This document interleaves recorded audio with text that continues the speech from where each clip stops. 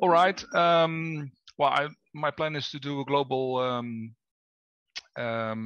check and demonstration of the stuff how to set up Emsisoft in Syncro, and then we will switch to the Cloud Console and eventually to the endpoint protection if you have questions or want to see stuff on that side as well.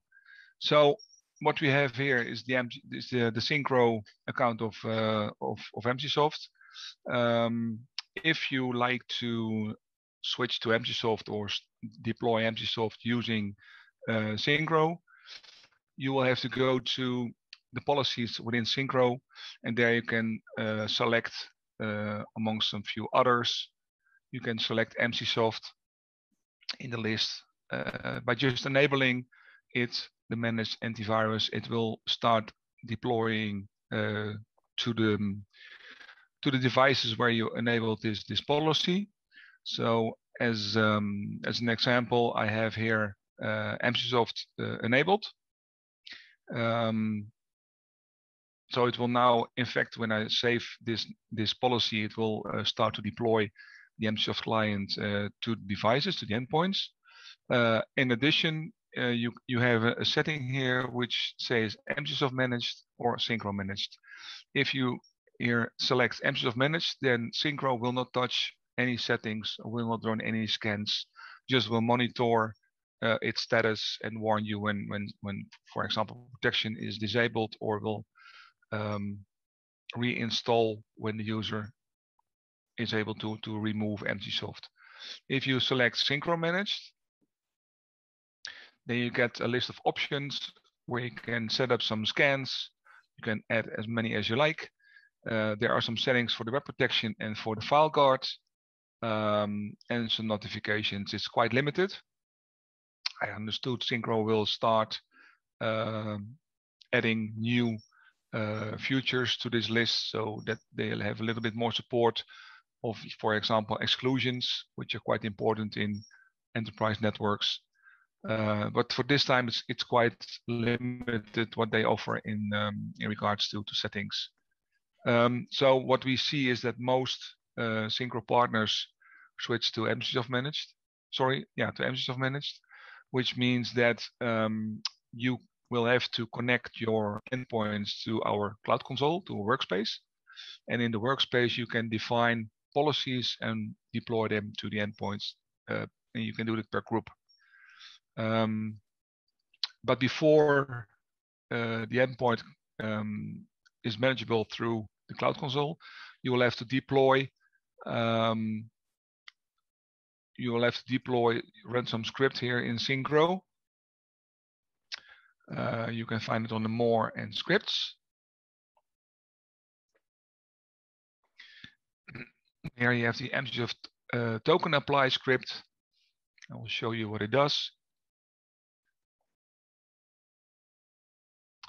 It requires one variable. This is the authentication token. I will show you how to get that in the Emsisoft from the Emsisoft Workspace. And that's in fact the only thing you need to enter here as variable.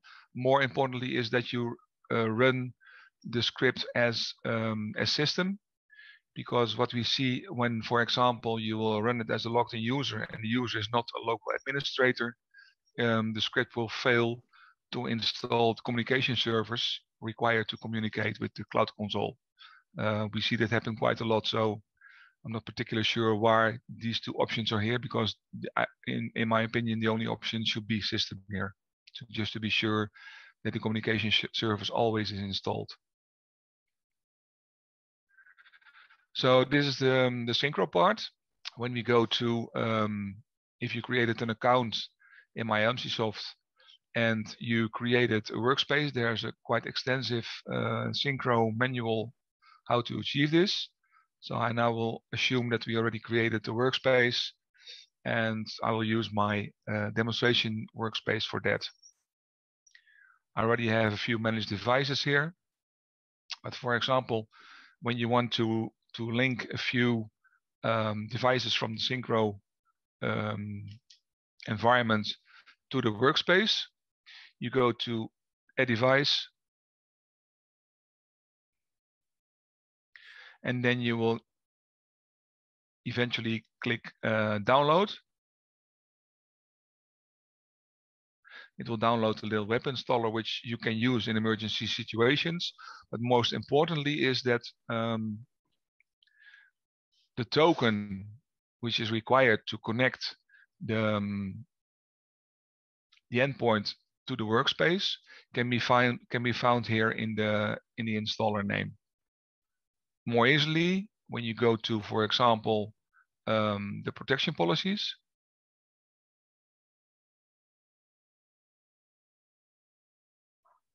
the new computers group is the group where all devices will land initially when they connect to the workspace. But you can eventually create a token per group. So if you're going to roll out, for example, 10 devices in the management group, you can create a token in the management group and use this token, this one. You can just copy it and then use this token in Syncro in the script to connect the devices to the workspace. So if you run the Syncro script and paste the token I just highlighted, you paste it here, and then you start a script only for the devices that should land into the marketing group.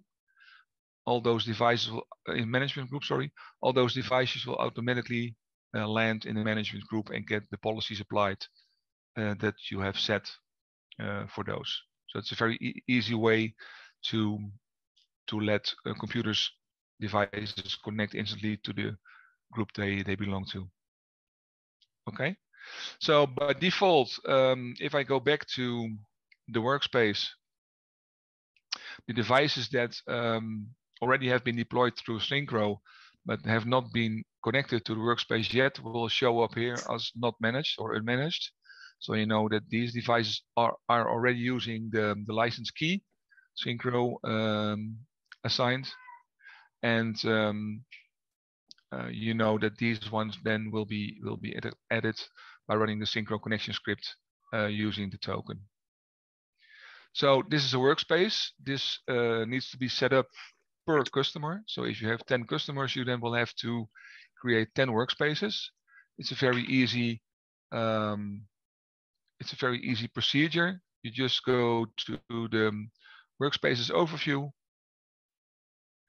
You click create workspace. You enter some information, like the permissions of your customer. In most cases, or in case of MSP, your customers won't have any permissions to make any changes, but you can set it all here. Here you can enter the key you got from Syncro. Here you can set up the per existing group. You can set up templates. I will go to that after we finish this screen. And you can set up infection notifications, which is very important because the Cloud Console then will send you emails or will hook to your ticket system or whatever application you will use to send events when, for example, the customer disable file guards, or there's a detection, or there's an ADP attack, or the software is removed. You will get an email or an event through a webhook. So you will be instantly notified by the system. You only have to edit your own email address here, and that's pretty it. But this is very important if you want to be informed about events going on at your customers. And then you click the Create Workspace button, and the workspace will be ready for usage. So we go back to my demonstration workspace.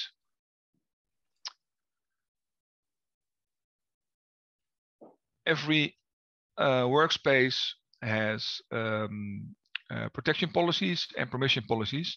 Protection policies is some kind of list with settings you can leave as default, for example, as defaulted by Emsisoft, or you can make your own settings. Most of the time, you will have to create some a schedule scan if you want to run them, or you have to add exclusions for specific ERP software or whatever software that is falsely detected by the behavior blocker. So you can, for example, add that exclusion here in exclude from monitoring grid. You can paste a list from existing applications. You can use environment variables, and you can use wildcards. So this is in fact the same list with settings you get when you open the endpoint and you go to settings. It's in fact the same list you get here with the exclusions, notifications, there's not updates, advanced. It's all grayed out because I set password, so users do not have access to the UI to the UE to make any setting changes. So if I click on the setting, it will pop up the password dialog. You enter the password, and now you have access to all settings.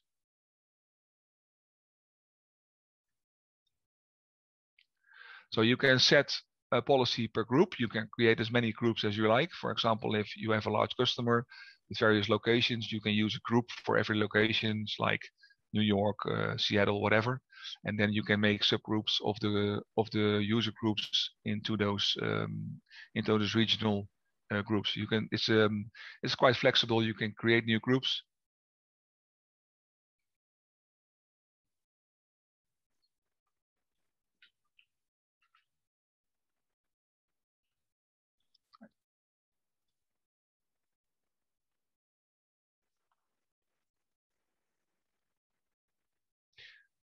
Here it is. And if you want to move the group, you can just drag and drop it wherever you like. So it's quite flexible. As you can see, all devices in the management group here are displayed. So as this might be quite some labor to do this for every customer and to do this for every workspace, if you apply to become a partner for Emsisoft, you get the specific partner menu entries here on the left side, where you can see we have policy templates. So here you can set up your global templates. For example, I have two here, default for enterprise, default for users. So when you click on them, you get the same settings as you can find in the policy groups, in the protection groups we just saw. And here you can set up your global settings and eventually use your own whitelisting. So you can use a custom product name, because my demo enterprise name is Contoso. So you can upload your own logo in the bright and the dark logo. And you can have your own naming. And as soon as I assign this template, default for users, I go to the workspace. I go to the workspace dashboard.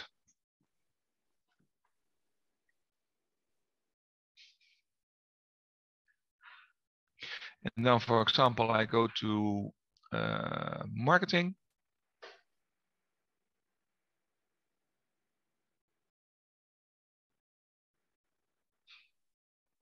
I can apply the template I created in my partner account. So I just click create select template, default for users, and now it will apply all settings which we created in the template. It will be applied to this group only. You can see that the settings now are grayed out because you manage it now by template and you do not manage it per group anymore. So everything is grayed out. And when I go to the endpoint, which is in the marketing group, you now will see that your logo has been uploaded to the endpoint and your computer is protected by CS anti-malware / Emsisoft. So that's quite a cool feature to have some kind of own branding in the UI. And you also can change this part. It's the news. So when, for example, I go to my template, I go to default for users, scroll down. You can say hide security news section. So that part then will be removed, the default news section. And you go to, you type in any URL and I don't know.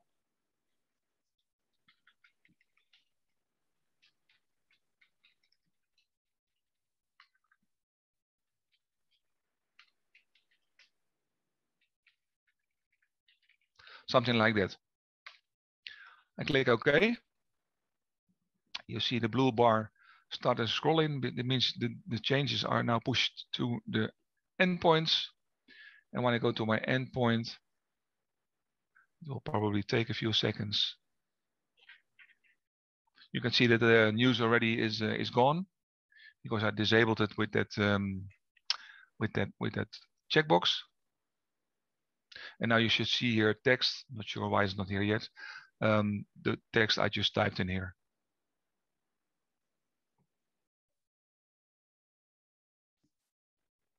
Not sure why it doesn't work, but I can try to remove this. Maybe it works better. Should be logic, right? Yeah. Yeah. Please call contact support 111, and then you can eventually link to your website, to your contact page, or whatever. So that's the whitelist part and the templates part. All settings are based on inheritance. So any setting you make on the top level in your policies will be inherited by its children. So if you make your setting changes here, for example, set your logo here, or make any changes here in notifications or exclusions or whatever, they all will be inherited by the child groups. If you want to make some exemptions for enterprises or for users, you only have to go to this particular template. Here, make your exemptions. And then only these exemptions will be applied for this template. And the same is valid for when you go to your workspace, policy groups,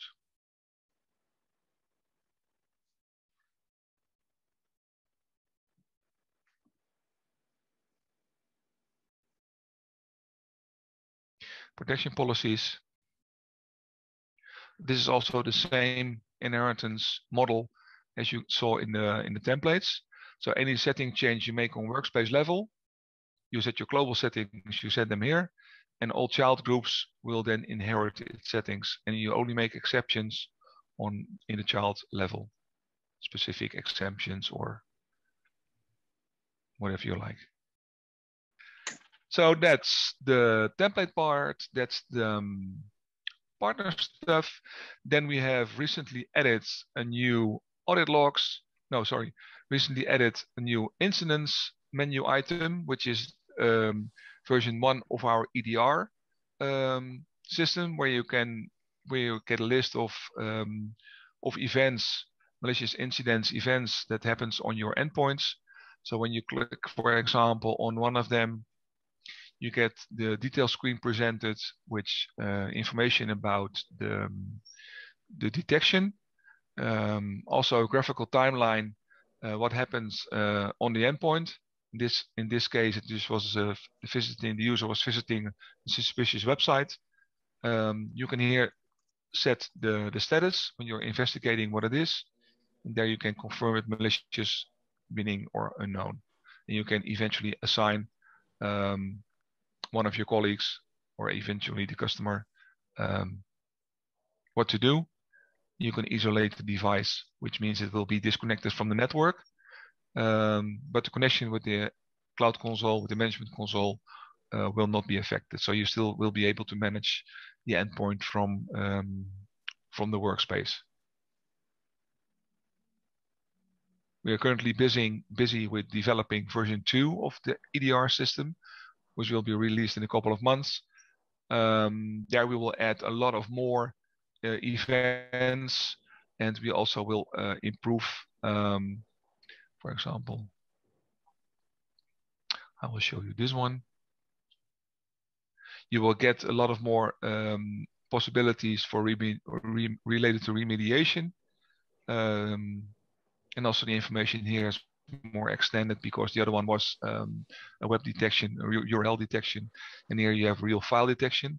So you eventually could look up the file in VirusTotal or on Google to find details on it, and it's actually quite cool. So this part will be extended the next couple of months with a lot of more information and remediation and information. Then we offer a way to set up reports. we have a few default reports, for example, the Contoso monthly. These reports can be scheduled or they can be run manually, up to yourself. So you can schedule them, for example, to run them every, this is the monthly, I think, to run them every month. If I click on edit report,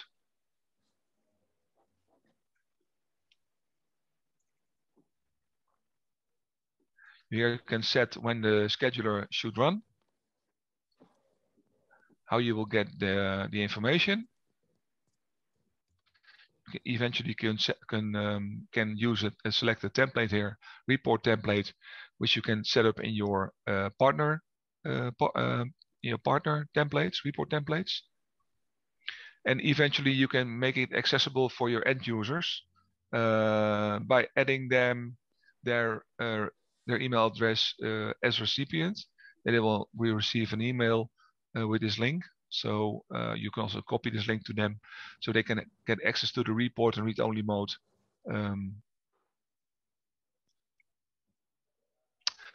The report itself consists of blocks.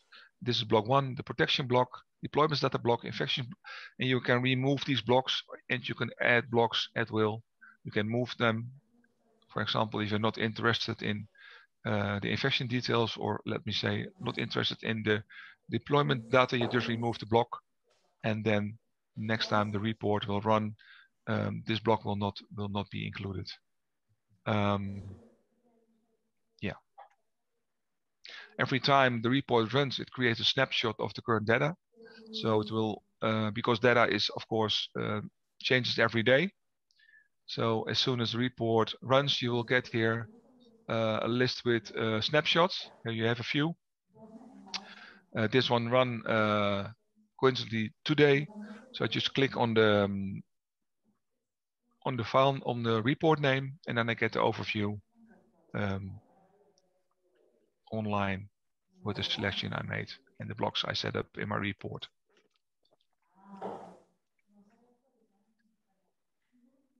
You can create as many reports as you like. You can clone a report, you can edit them, and of course, delete them. So we see many partners using this on a monthly and yearly basis to inform the customers what was going on their network. So and another option is, because what we see is that a lot of MSPs do not want their users to, enterprises also not want their users to do anything, can have any influence on detections or whatever the Emsisoft is telling them. Yeah. So what we offer is a way to limit without setting permissions and whatever. You just go to the workspace, and in this workspace settings, you can define the level of management. So when I go to settings of the workspace, here it is. Security management, by default, is local and remote, which means it can be locally managed and also remote in the cloud. But if you don't want to, or for users that, for example, are very privacy concerned, you just set it to local, and then nothing is sent to the cloud, only if the device is online or offline. And if you want your users not to be able to touch or decide anything, you just click it to the remote only mode, which means it is only managed by the cloud. So then you will see when it's already there. So this is then the UI that pops up when the user clicks on the little green icon in the tray area. So you can see it's very limited, and if they click somewhere, they get this message. This can also be configured. So they cannot do anything. So we see a lot of enterprises using this way of limiting access by their users to Emsisoft.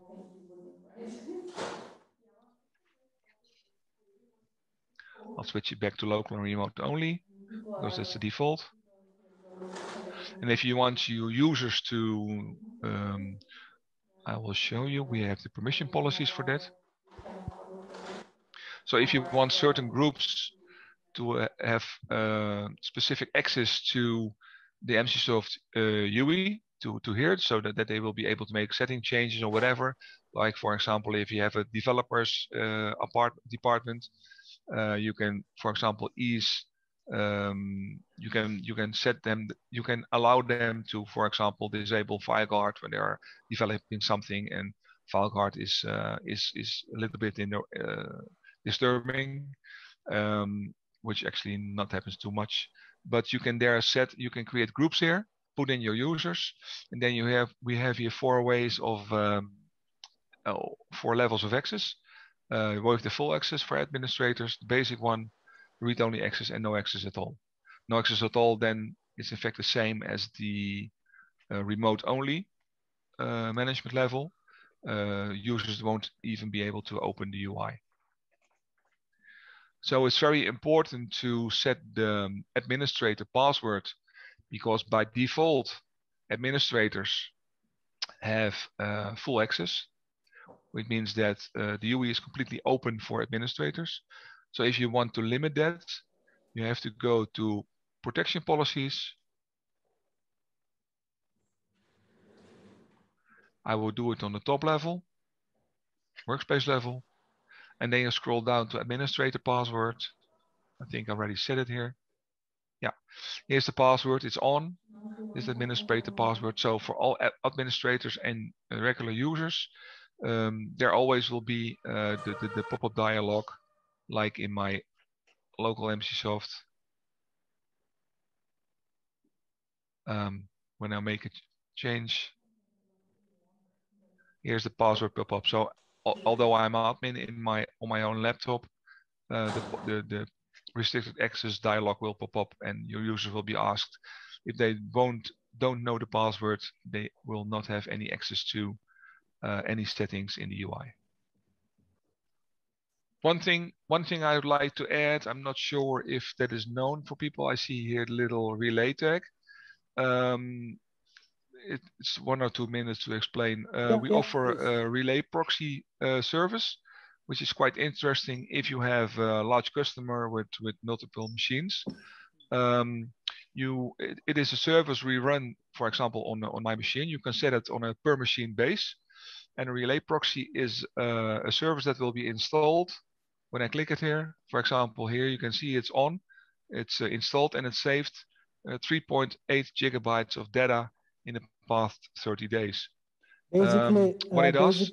Basically, guys, you're pushing the Emsisoft updates, the signature and software updates, instead of pushing to old endpoints in one network, basically pushing through one either service or PC. Doesn't matter, right, Frank?